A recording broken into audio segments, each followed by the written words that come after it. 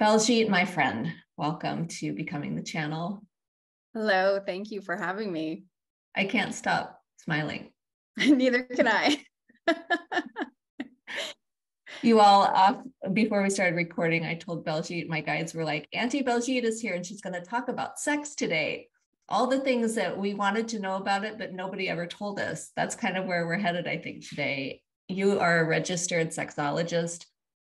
Congratulations on that. I know that that has been a long time, a long process that you've done a deep dive into studying, and you've just been contributing nonstop in that area and healing sexuality and channeling sexual energy. So we're so happy that you're here with us. Oh, thank you. Thank you. Mm-hmm. So important, It is. It's like core.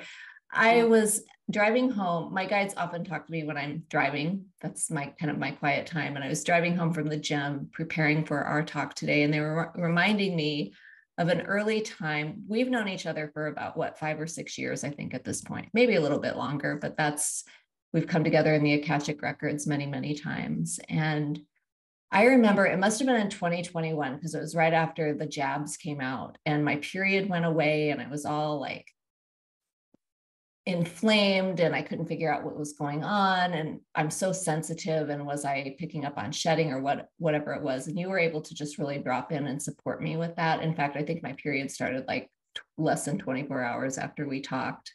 Oh, wow. I remember that. That was a while back. Yeah. That was. And I remember I messaged you and I'm like, I'm doing my period dance.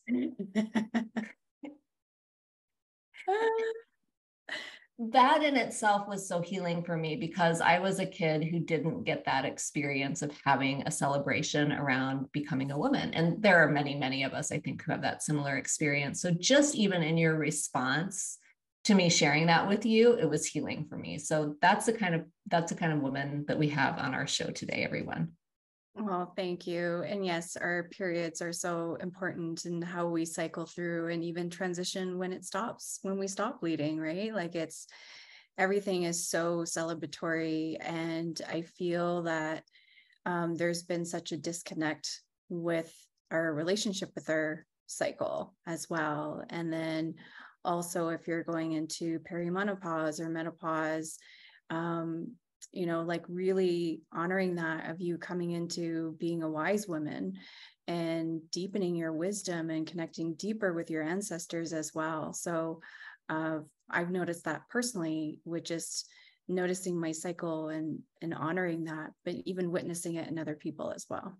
For sure. And I know that so many of us are kind of that cuspy millennial, Gen X, and even the boomer generation are in this community as well. And we are approaching that time in our lives. And that was one of the questions is, am I entering into perimenopause? Like what's going on there? And there is this time in our lives, I think right now that we're entering into being the wise women and to being the wisdom keepers. And that is a great honor. And it is something that I know that you work with women on in many different arenas. The one I want to talk to you about today is business and channeling wealth consciousness. Yes. I love that. Where's a good place to dive into that? I have like 3 different angles that are coming up, but I'm curious about where you would like to start with the relationship between sex and money and wealth consciousness. And yeah, because to me, like the wealth consciousness, like that's the byproduct as well when people want to know what their purpose is. So with business as well, like it's when I work with people, sexual energy, it's first and foremost for them to feel safe and drop into their body. And so, yeah, but let's go into the business piece because I feel like that's really important.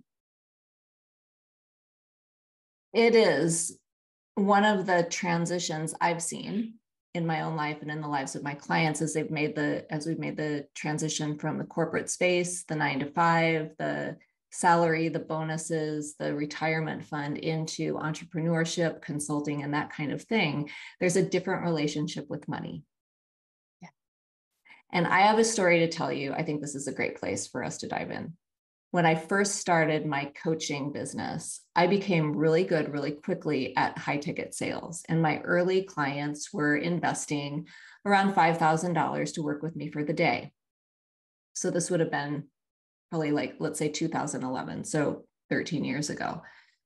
And I remember a woman had invested that, she paid in full. She came to Arizona to work with me for the day. And halfway through the day, I was so exhausted. I was so exhausted. I felt like I was having to explain everything to her and take care of her in this really weird way that I wasn't accustomed to at all. And I called my mentor, Barb, who I wrote my book with. And I was telling her that, and she stopped me and she said, Robin, she hired you because of your expertise. She said, you're a psychologist, not a prostitute. And I think that for me in that moment was such a key to transforming my own relationship with money, with being paid for my work. Like all of those things were entangled in this, maybe not my personal story, but certainly the generational, genetic, societal, and cultural influences, religious influences that we carry in our bones. What do you say about that? Yeah, it's so interesting because it's like a way of what society has taught us, whether it's through cultural programming, religious programming, parental programming of how to show up as, well, let's just say as a female, as a girl, right? And how that ties in sexually as well. We can go into the place of like fawning. And so being the people pleaser and just overgiving. And there could be other things too that are there in regards to the sexual energy and how that impacts and how you show up in business as well. So there's many areas in which you can go, like in regards to what you shared about that, but I also feel like the stronger piece too is how we were raised as a female, and the programming around gender as well and showing up. And I feel like that deeply ties into our sexual energy. And once we are able to rewire and reprogram who we are as a feminine, as a female, and how we want to show up, that also changes our ability, what we are capable of, our self-worth, and how we choose to deliver. We're not coming from a place of people pleasing or overriding our those yeses and nos, our boundaries even as well. It's a different frequency too of like how you show up and when you're delivering something with someone. And it's funny that you brought that up because I used to have that too. Like I would have like VIP days back in the days in like 2011. Same. Yeah. And it was sort of the same thing. Like it was, I noticed because I was so excited and I was transitioning from, I transitioned from working in the architectural industry. So it was a 9 to 5 plus lots of overtime job. And so my mindset was, just feeding this thing outside of me versus being a conduit versus allowing myself to be a conduit for someone. So I did notice myself being in like complete exhaustion.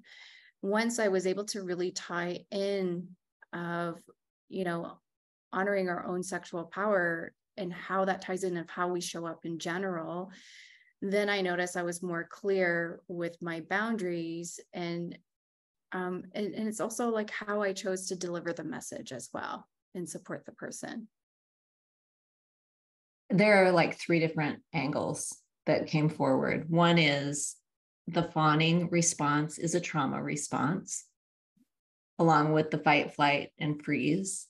So when you get into the people pleasing and the overgiving and the overdoing and the over, and I'm not enough, and I don't want them to be bad at me, so I better do even more. Like that whole piece can be related to trauma from the time you're a little kid and how you're trained to show up in the world as a girl.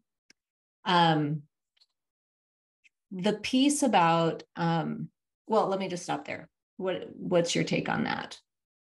Oh yeah, like 100%, especially if someone went through some sort of violation, right? Like sexual violation, especially that can really fall into fawning. Or if you were raised in a very religious upbringing. I was raised in a very strict East Indian cultural upbringing and religious upbringing. And Indian girls at the time, had to really, in a way, make sure everyone else was comfortable before themselves, like putting everyone else first before their own self. Mm. And so that was very familiar to me. And the piece around healing that was actually healing my sexual energy, because our sexual energy is our creative life force. It's our universal energy. It's the closest thing to our spiritual self. And when you connect with that, you regain and understand who you are as an individual.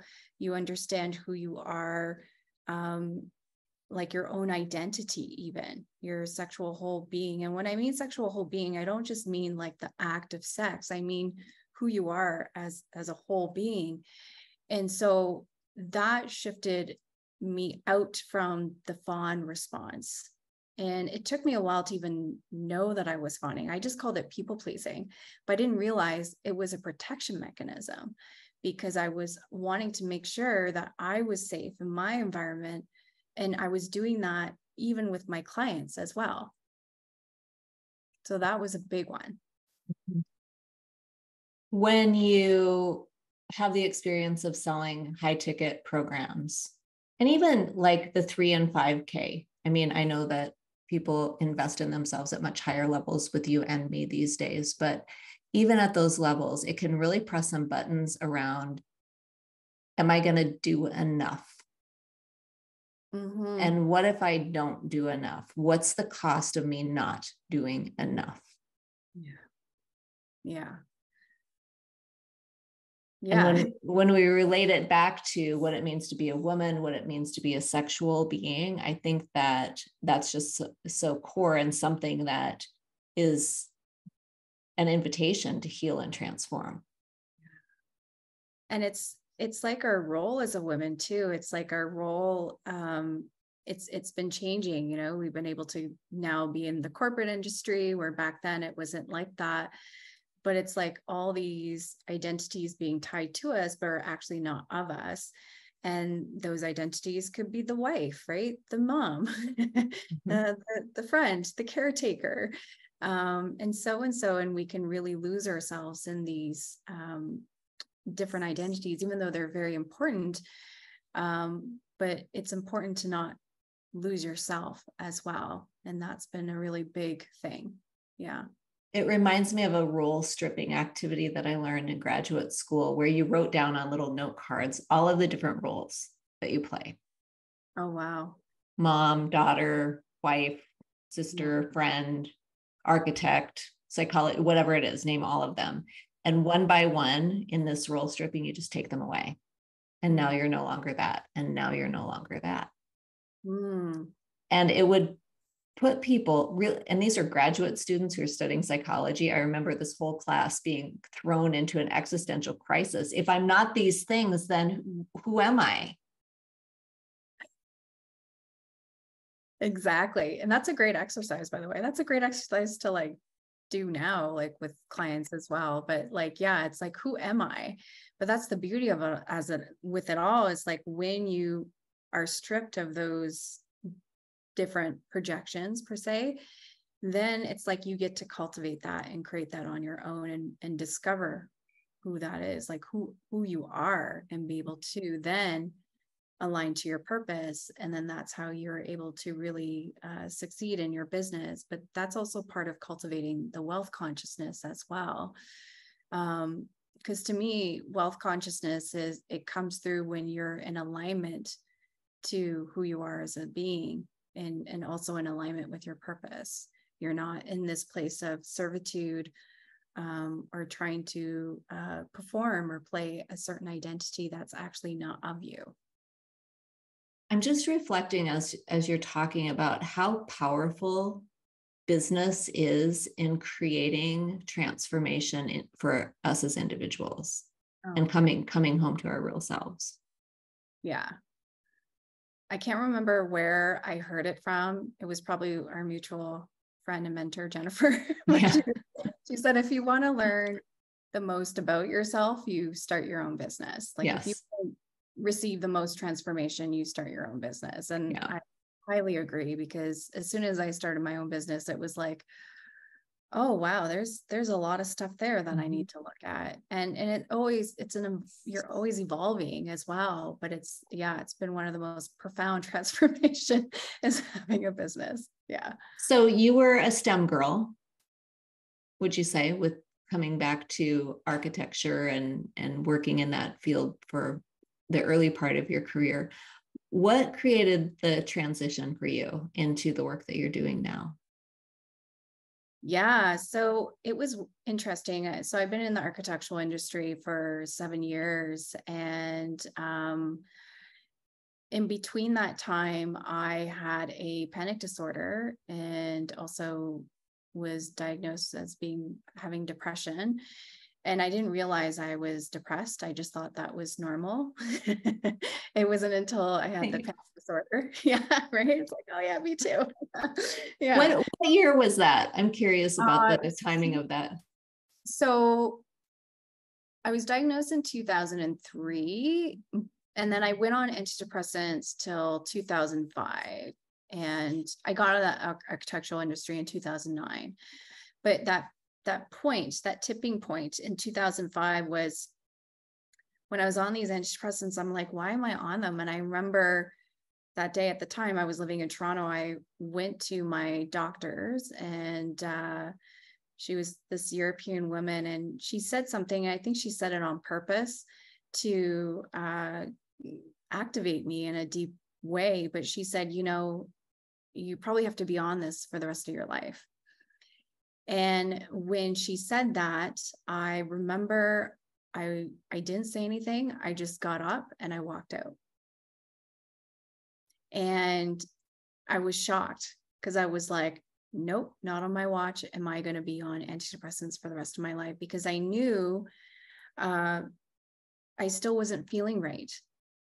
Even though the panic attacks subsided, I wasn't feeling right. I was still feeling disconnected. And that's when I found a homeopathic doctor and a naturopathic doctor. And it was through homeopathy that I just kind of came out of this dark tunnel. And that's how I even met Jennifer. It was like way back then. And she did an Akashic record reading on me. And I was like, what is this? And so I had like two lives. I was like learning energy modalities, and then I had my corporate life, those two different pieces. And I can't relate to that at all. yeah. Right. And then what I started to notice, like with architecture, I always got put into doing site planning. And I think it was just so fascinating because I was always into crops, like crop circles and stuff, and like aerial views of things. And so it was perfect. And then one day, and this was like in 2008, I was working. By then I was in Vancouver, but I started channeling sacred geometry on the computer. And my colleague said, well, what are you doing? Because she could actually feel the energy coming through. And I was like, I don't know. So I continued during work. and then I sent it home. And when I printed out the geometries, I actually have a few examples here. Like this is one of them. Mm-hmm. I have one. You did one for my business. Yes, I did. And then like when I printed it out, I felt the vibration and I started crying. Like it was such a homecoming. And so it was like, oh, instead of seeing, it's like we have a blueprint for buildings, but we also have a blueprint of our soul, right? In each carnation. And so I started to see how there was such a similarity, and that was a way for me to like bridge. And eventually by 2009, I'd already became a Akashic record practitioner, and also at the time a Reiki practitioner.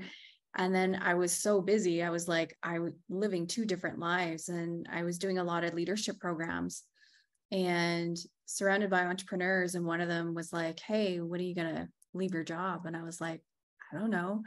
And so they said, let's put a date on. So I put March 20th. I remember the date, 2009. And pretty much a week before, I asked my bosses that I actually asked to get laid off, and they did. And so it was wonderful because they gave me a severance package. I got laid off. I had a good few months to get me started on my business. And then I did hire Jennifer as a full-time mentor to understand and get me out of my 9 to 5 mindset as well. So yeah, that's how I transitioned. With the bridge of the blueprint. Yeah. And the Akashic records. Of course. And the Akashic records. The Akashic records are just game changing to me. Yeah. I'm assuming the same happened to you too. Yeah. I was diagnosed with anxiety and depression in 98. So just a little bit before you, but same kind of thing. I was having panic attacks. I was having early morning waking, not being able to get back to sleep. And one of my colleagues at work told me, I was working in a biosafety level 3 lab with all kinds of crazy microorganisms. And my colleague pulled me aside one day and she said, "You're depressed and you don't have to feel this way." And I was like, really? I didn't know that, so that was kind of the beginning of my journey. And then I started my spiritual apprenticeship right around the same time I started my PhD. So I was doing both tracks and working in the pharmaceutical industry and building a house and, doing, because that's what we do, like all the things. So, and the first time I ever dreamed about the Akashic records was probably like 2001. And they came to me in a blueprint. Oh, wow. And I didn't know what they were until much later. And when I discovered the Soul Journeys method that you and I practice, and the guides were like, that's what we were showing you all those years ago. So we end up here in our homecoming in the Akashic records, and what a blessing it has been for, a multitude of reasons, including the healing and transformation of my own money story. And I'm sure for you as well. I mean, all of those nuances that we experience as women in business, as leaders, with lifetimes of trauma around what it means to be a woman and a leader, have been really transformed quite remarkably in the past several years, for sure. Don't you think? Oh, 100%. And especially for myself and my journey of growing up in a very strict East Indian upbringing, it was like also the roles of the women. It was like a girl, and like there was so much imprinting that was very repressive. And so to be like, oh no, like I can make this much, I can create this, I can be this, and I can be at the head here, doing what I love to do. There was a lot of work that needed to be done in the records and healing that. And it's still evolving. Like I still find new things and I'm like, holy crap, that just came from like transgenerational programming. Here we go, Here we go. Well, yeah. The conversation you and I had a couple of weeks ago. So you guys, Baljit and I this is our relationship. We check in with each other. And if one of us has something, we just get on a call and we get in our records and we clear it. That's just the way we roll, right? And so I have this mole on the back of my head that I've had for probably my whole life. It doesn't bother me. My hairstylist every once in a while will like clip it with just combing, but that's it. And I hadn't seen it or thought of it for a long, long time. And then last week I was in California at a different place and I could see the back of my head in the mirror and I saw this mole and it just creeped me out. And I got on the call with you and I'm like, what even is this? And it was this whole, but it wasn't the mole. It was just the generational, one of my great grandmothers is First Nations, and she is front and center in healing and transforming what's been going on on my father's side of the family. And that was revealed through the conversation that I had with you. And she has been very active in the last couple of weeks since we met.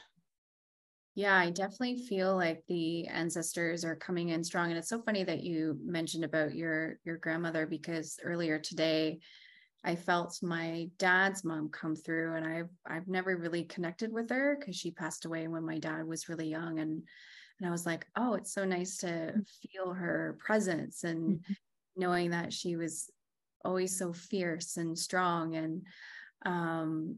And I feel like there's new wisdom that's being, that's coming through for all of us.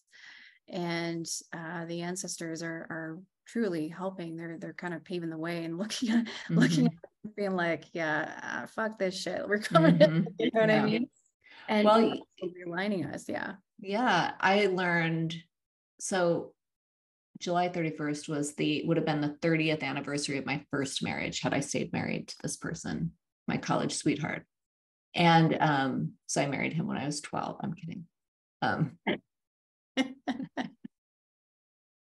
mean, you do the math, but I'll be here all week. But anyway, my grandmother came in and she had told me after we made sense of all that a couple weeks ago, she came in the ensuing days and said that they were preparing like a new garb for me to wear that was not a wedding dress, and it was not me having to sacrifice myself on the altar of marriage anymore, but really reclaiming who I am as a woman, as a leader. And she said to me on my anniversary, my guides talk to me when I'm walking Cooper.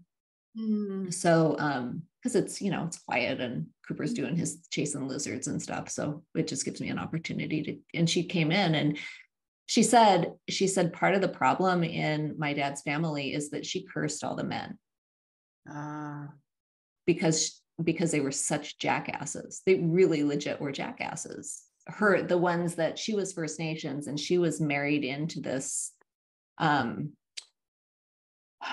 English family through the Hudson Bay Trading Company. So there was that, like, it was like an alliance do you know what I'm talking about, between the First Nations people and the traders. And she got caught in that. She was property and they were assholes to her and she cursed them. And she said, every man in that family have held this curse. And it's a curse around depression, around kind of that, not a desperation energy, but kind of that just deep sadness that showed up in my father's lineage for as long as I know about it. So she was clearing that the other night as well. Just that, she said, I didn't realize the extent of my anger. It was righteous anger, but the extent of it and what that means now, just in terms of going forward, in terms of my family, even with regard to business, because those guys were entrepreneurs. They were the traders and the merchants. So definitely that would have affected their businesses and inadvertently affected mine. Yeah, I also I was just thinking about how you went through anxiety and depression as well. And that's probably what you were even yes. Yes. She said that. She said, so on my wedding day, when I was 23 when I got married, and on my wedding day, high Catholic mass, I'm kneeling at the altar with my soon-to-be husband, and I had this wave of nausea, like I almost passed out. And I remember him leaning over and asking me if I was okay. And my grandmother brought that forward, and she said, that was not just your experience. She said, that was my experience. And being married off to this person.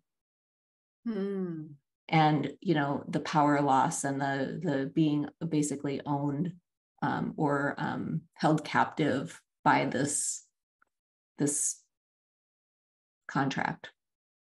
So that pretty much shows us how much transgenerational programming there is that does get in the way of our wealth consciousness, and also even with sexual energy and how that all ties in, and especially if you were forced to get married, or if that was part of a trade, even arranged marriages as well. It's that forcefulness does impact how you show up. And there's a lot of anger because you do lose your identity in that way, and then you're trying to find your place in the world. So and I bring that forward not to make it about me so much as just to illustrate that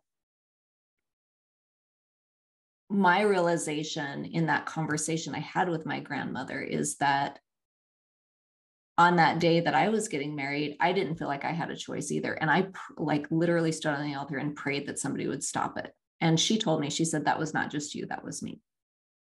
Wow. And so when we look at that, just in terms of, just to bring it back into wealth consciousness, business, money, and so on, like when you're that disconnected from your personal sense of power, not through anything that you've done, like I thought it was just me. I thought that there was something wrong with me, but looking back and being able to see the generations of women who had been impacted by that one, I'm using the word trade because I don't know what else to use. That would have deeply impacted a woman's ability to be fully and wholly herself and to belong to herself. Yeah. I definitely feel, and thank you for sharing that. I definitely feel it's important to know our history of like our mom's mom or dad's mom, and even fathers as well. Again, I was literally thinking about this too. I was like, I wonder if I should just ask my dad, like, what was my grandmother like? I know he talked about her, but I don't really know much of her. And I was like, I feel her so strongly, and I'm curious what the history was and why she passed so early, and like what was going on in her life. Because even with parents too, sometimes they kind of like want to brush things underneath the rug and be like, oh no, he's everything fine. is fine. My mom's mom was great. Yeah. Meanwhile, died of an illness or whatever, right? So and then when those things get brushed underneath the rug, it's like we like inherit it. Like we don't even realize that we take it on. And then we're trying to figure out like why certain patterns are showing up, not realizing that there's these pieces. I actually had a client who was sexually violated and came out, and really like as soon as 2020 hit, she was like, all right, I'm ready to work through this. And I was like, all right. And she started to, so I always say like the vagina, like literally mimics our throat chakra. It's all about our expression. And she started to get her voice back, and she like, oh my God. And she actually confronted the person that actually violated her. She wrote him a letter. She told her parents, which was a really big thing for her. And just started to really speak up, and people started to come forward and be like, oh my God, like I didn't know this was happening. Then she couldn't help it, but she's like, I still feel angry at my dad. I don't know what it is. I'm so angry at him, because this also ties into like her business, her, what she does, and also finance as well. Like there's just something there because they work in the same field. And finally, we did some clearing, and literally the next week she saw her dad, and he finally told her that when he was young, he was molested, like he was violated. And then something switched in her. She was like, oh my God, like this is what I was feeling. Cause I was like angry at my dad because I knew he wasn't telling me something. And he finally told me, and it was like the biggest breakthrough. So she was able to like unlock herself from that, and now fully focus on her business and not work for her dad per se, or if she does, it's a different energy. So that was huge. And I really started to see of like, oh, like our ancestors it's actually really important to really understand and discover that if we can. I thank you for sharing that and illustrating the power of really deeply and safely exploring and understanding the traumas, especially the sexual traumas from childhood and obviously adulthood too. One of the things that's really compelling about the work that you do is that you bridge the connection to what's happening for someone sexually, literally with their genitals, and then how that relates on the soul level. Can you talk us through that? Yeah, absolutely. So literally with the genitals, I mean, like if someone is experiencing numbness or pain, or like literally just can't have sex, or they feel like they can't really reach an orgasm, or they feel like sexually they're not satisfied, I look at, okay, what's happening in in, how they show up in general and how that relates to their soul. So for example, I'm working with a couple where one was really dependent on her partner to receive an orgasm, and he kept going into his head and feeling like he has to perform and fix things. But when we went into the soul level and the Akashic field, I was like, oh, you actually don't feel safe to be in your body. And there's protection mechanisms. You're actually not in your sacral whatsoever. When you're, whether it's solo with yourself or with your partner, and so you're dependent on someone else externally to fulfill that, but they pick up on that. If they notice that there's something missing, naturally for men, they're fixers, right? They're like, well, let me fix this. And then they try to perform it. They feel inadequate. Yeah. And confident and like, yeah, well, I guess this is not working, but it's not that. There's a mirror in that. And so I mirrored that back to, okay, well, how does this work with how you show up in general in life and with friends and your, this thing around trust? Where do you not trust other people? Where do you not allow yourself to receive? And she really got that. She was like, oh, I do that all the time. And so she saw how she was showing up was something very much deeper to more of a trauma response, like it was fight or flight.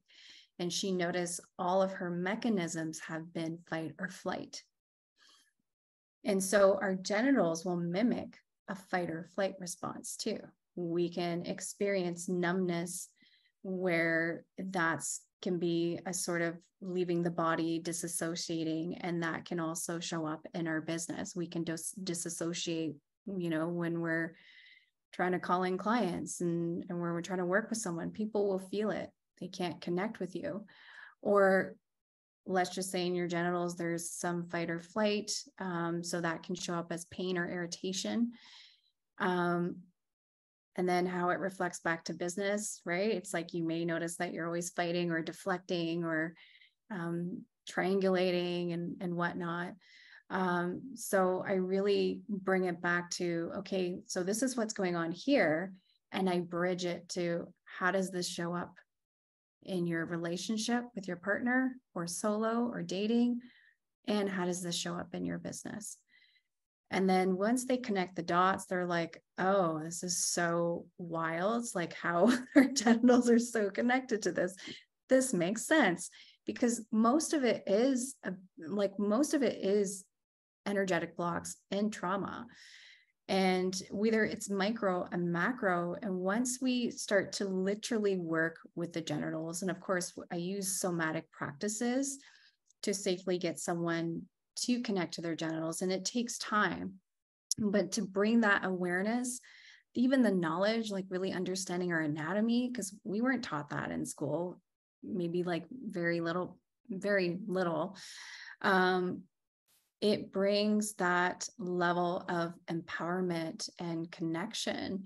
And so naturally what starts to happen is that people start to then speak their truth. They start to really express their gifts and talents because they feel safe in their body. They feel safe to express themselves. They feel supported. And there's not this lingering story that keeps repeating. It's like they've gone past that. And then the byproduct is that they become even more multi-orgasmic, right? And understanding, so I call it misdirecting sexual energy. And when we misdirect our sexual energy, that's when our energy falls into, we have our three lower chakras. So the solar plexus, the sacral, and the root chakra. Our solar plexus is all about our power. And then our sacral is all about our creativity. And then our root is all about security and well-being. However, if we are disconnected in either one of those chakras, they start to reverse. So the solar plexus goes into control. The sacral tends to go into manipulation. And then the root goes into insecurity. And so this is how a lot of money stuff can arise, because if you've got some sexual trauma as well, and I've noticed this a lot, like when there's sexual blocks, there's also financial blocks, because the financial blocks is all about security and well-being. But if you don't trust, or whatever that programming might be, then there's a lot of energy leaks. So once you heal that, you're able to redirect your sexual energy to serve the highest good. You're not directing it to fulfill an unmet need. I want you to say that one more time for the people in the back, or actually everyone rewind and listen to that again, because that is pure gold, what you're talking about in terms of the relationship between healing trauma, realigning your sexual power in the proper way so that everything flows. But it is that over control, manipulation, and then insecurity, like that's a trifecta of disaster waiting to happen in a business. Yeah, 100%. And it shows up like in very subtle ways. It can show up as, even feelings of jealousy and envy, and it can slide into that energetic of manipulation. And when I sense that, I'm like, oh, there's a disempowerment piece here. And like, how can we shift that? Right. So that you can redirect that energy. And so normally people don't think about sexual energy as our life force. They think of it as just the byproduct of the action of sex, but there's more to that. And that's also societal programming. Society has taught us to keep it as the side dish, and it's only meant to procreate, and that's it. But it's our co-creative energy. And so, yeah.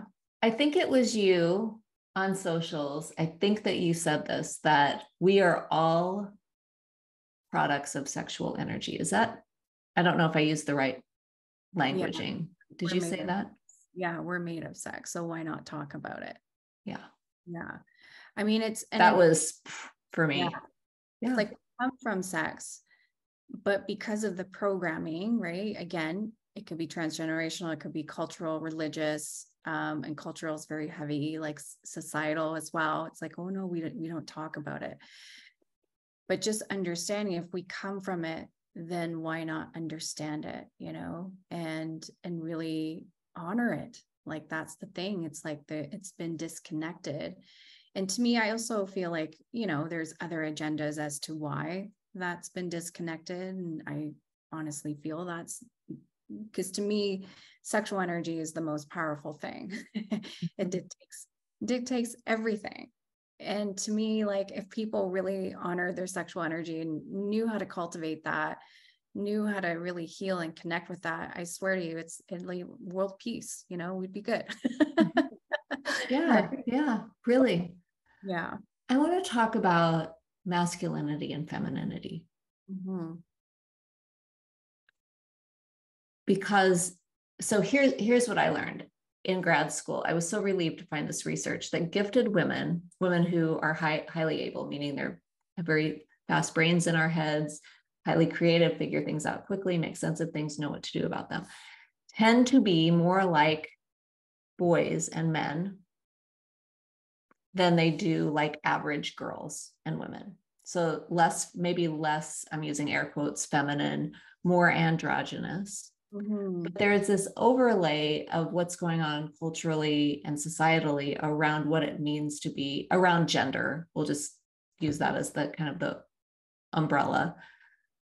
But then individually, how we show up as women. And I refer back to Barb, my mentor from grad school, who I wrote the book with, said one time, she grew up in the late 60s, 70s. She was kind of that first gen of feminism, that first wave of feminism. And she said, women in business take remedial masculinity lessons in order to survive. Basically, you have to figure out how to be a guy in order to survive. And that, I think, has been propagated throughout the generations as well. So I'd love to have kind of your perspective on that, the gender conversation, as we're talking about sexual energy and business. Yeah. So the way that I honestly look at things is we each have our own feminine energy and masculine energy.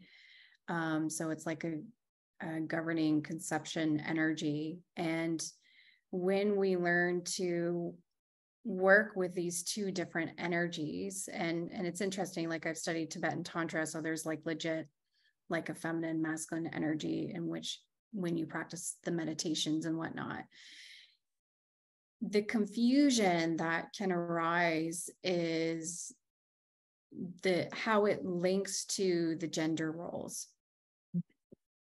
Because to me, if you've mastered working with your masculine energy, doesn't make you more of a man per se. You've just mastered working with your masculine energy. That's all it is. And there might be a lack of working with the feminine energy inside of you, and that's that you're able to balance that out when you choose to. But I feel like because we've got such a strong societal programming around the roles of gender, this is what females do, and this is what males do. And then added to it, we've got cultural programming as well. We've got societal programming of how genders need to show up. And so when that ties together with those programming, it causes an imbalance with our masculine, like our internal masculine and feminine energy. And so going back to, the era of feminism, and like there is like a fight to be like, I need to connect with this energy. Like I'm coming out of the shell and now I'm going to, really connect with it. But to me personally, I don't see that as being too masculine. That's just mastering your own masculine energy. And then, I also done like some research around like understanding like colonialism and how that's taken over as well. Like we have to understand that and the impact that has had on gender roles. And how it's impact our internal mechanisms of our feminine and masculine energies, and also the repression of our internal feminine energy based on the repression of the external parts as well. So we're trying to, many of us have broke free from that, and because of that freedom, it's like sometimes it can be portrayed as being too masculine, but what if it's actually a balance? Mm-hmm. And like, what is being feminine? Like people define feminine as being super girly, but again, that's just what society has taught us. So I've really gone into, and quite honestly, like I've worked with some people that identify as non-binary, and I've accepted that. I was like, great, because where they come from, like their lineage, they came from a lineage where there are more than two genders culturally, right? And so they're trying to rediscover who they are as a whole sexual being. If that's how they have to label themselves, then so be it. But as long as everyone understands that there's a balance with the male and the masculine energy within ourselves, when they become unbalanced, no matter what gender you are, there's no sexual sensation, right? That creates a lack of disconnect, and that lack of disconnect creates a lack of connection to your purpose, to your gifts, and your mission. That is such a brilliant way of helping us understand the role of gender and, gender as a social construct, and how there are those of us who question that. I certainly did earlier in my life. And I know that the generations that have come after us certainly do as well, and redefining what it means to just be a person. And yet, to your point, when there's a disconnect, there is no sexual energy. Like it's a shutting off of the sexual energy, or shutting down. And that's the thing that we, I think, have a responsibility to talk about and look at. Yeah. And sexual energy doesn't have gender. Sexual energy does have the male and masculine energetic inside. Once you know how to work with that and cultivate that, then we truly understand our sexual identity as whole. To me, where there's a lot of fighting and bickering, and I want to say it's this way, it's that way, left, right, it's because there's a confusion of what sexual energy is, and people have not done enough excavating to really connect with that. Once they connect with that, it's almost like that static, that, you know, the bickering and all this stuff kind of like dissipates. Mm-hmm. And then you become world peace. Yeah, and world peace. That's it. Yeah. Yeah. Baljit, what do you have coming up that you would love to share with us? Oh, I'm actually working on a few things. So I do have a program. Actually, I'm working with someone who is from Turkey. So we're going to work with Middle Eastern women and South Asian women to really go through religious programming, cultural programming, and healing their sexual energy and restore their power through that, because there has been so much repression sexually through our culture and religion as well. So that's coming up towards the end of September. And then I'm also still doing my one-on-ones, which I love so much because everyone is so unique. So yeah, that's what I have offered. And then I also have the Tantra portal. So I'll have recordings for that as well, that takes women on the journey to connect back to their sexual power and de-armor their genitals and really bridge that to their soul's mission. Is that where you talk about all the different kinds of orgasms too? Yes. How many? We have like 15 plus.